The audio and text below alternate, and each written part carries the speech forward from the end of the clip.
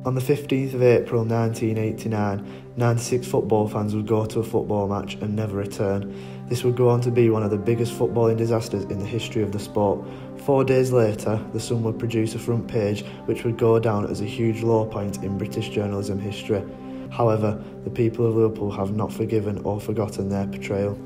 I don't think The Sun can ever repair its reputation in Liverpool. It's gone on too long. The wound is too open, is too deep, I think, for it ever to heal.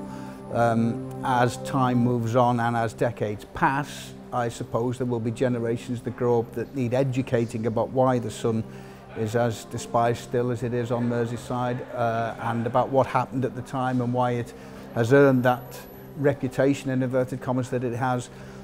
So time will move everything on as it does, but you know, it's an important lesson in history that we must never forget.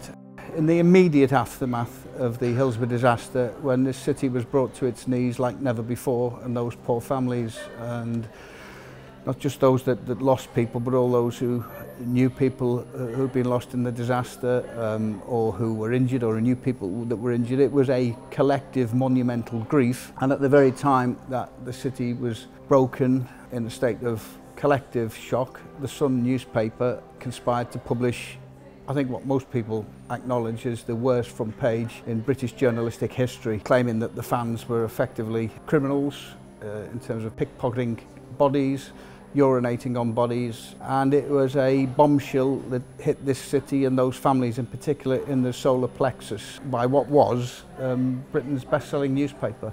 For that reason, and given everything that has followed and the behaviour of its disgraced editor Kelvin Mackenzie, the Sun newspaper has never been forgiven, not just because of what it did, because it's hard to forgive and certainly the city will never forget what it did, but it's never issued what I think any Liverpool fan, any Liverpool person, any Everton fan for that matter, anyone connected with this city, and in fact any decent person in the UK regards to be a proper, heartfelt and sincere apologies. There have been 1 or 2 attempts, but I think most people, myself included, believe that they've been self-serving attempts just to get its custom back and to repair some of its own reputation.